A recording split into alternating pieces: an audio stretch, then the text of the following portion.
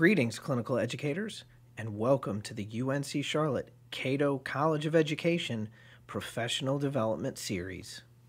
This first module will focus on some required documentation that you, the CE, will be responsible for. There are 6 total items to discuss. But before we dig into these documents, let me explain the whole professional development process, with this section titled Getting Started. This PD series has 4 total videos for you to view with vital information for the clinical educator to know in order to support you during this semester. Each video will also have some viewable links to important documents discussed. We ask that you view those as well, especially for this first module. When you finish viewing the documents and the videos, there's a simple SurveyShare questionnaire to complete. There is also an important e-signature document and some financial paperwork to fill out in order to receive your honorarium.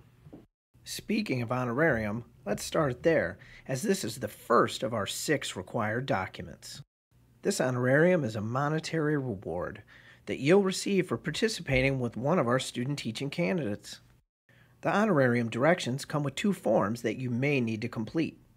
The first form is a vendor information form, and the areas that you need to fill out are clearly marked. You will also need to fill out one of these, a direct deposit authorization slip, because this is the only way that we can pay you. All right, back to those directions for completion. You'll find the contact person and where to send these forms when you complete them. We ask for this during the first 2 weeks of the semester in order to process this payment as quickly as possible. Another time-sensitive document for CEs to complete is the confidentiality statement, which we've converted into an e-signature document in order to quickly collect and securely store. This document is completed by the CE or CEs that will be working with the student teaching candidates.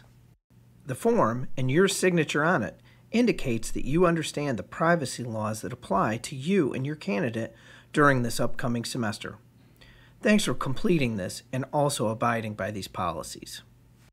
Okay, let's move on to our next 2 forms that come directly from the STAR 2018 evaluation tool and deal with the assessing of your student teaching candidate as the semester progresses. First up is the OFF, or Observation Feedback Form. This will be used to document actual scheduled formal observation notes. This next form is the Observation Signature page, and it'll be used to show evidence that all parties involved have read and understand the notes from the STAR tool and the observations as they take place. If you have questions about these 2 documents, don't worry. They will be discussed in greater detail in a video dedicated to the STAR 2018 evaluation tool. For now, we want you to know that they are official documents and they will be collected. Okay, so that's 4 down and 2 to go. We've had 2 to start this semester, 2 that happens as the semester progresses, and now we have 2 that will be part of the semester completion, but can and should be referred to along the way. This document, the CTC, or Certificate for Teaching Capacity, is the summative recording of the student progress on the North Carolina State Standards for Student Teachers. Essentially, this document will recommend the candidate for a teaching license.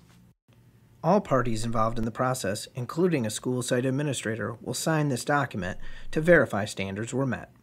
It should also be noted that this document has a midterm version, and it should be used to prioritize areas of need at the midpoint for the candidate. Finally, CEs and university supervisors will individually complete a form known as the Professional Dispositions. This document addresses 6 areas that we at UNC Charlotte intend for our candidates to meet or exceed expectations. These observable categories are as follows: impact, professional identity and continuous growth, leadership, advocacy, collaboration, and ethics. This form is usually completed at the end of the semester, and then it's collected by the candidate's university supervisor. However, if any of these areas becomes a concern, do not hesitate to address with both the candidate and the university supervisor at any point during the semester. Okay, this concludes the required documents for clinical educators video module. So now let's take a look at your next steps. So what's next? We ask that you please do the honorarium paperwork and the confidentiality form immediately. Then view any of the other 3 videos in any order you'd like. But don't forget, there's a SurveyShare questionnaire after you've completed them all. Remember, the SurveyShare questionnaire is how we'll know that you've completed the professional development series, and then we can process your honorarium. Thanks again for being a clinical educator, and I'll see you soon in an upcoming video module.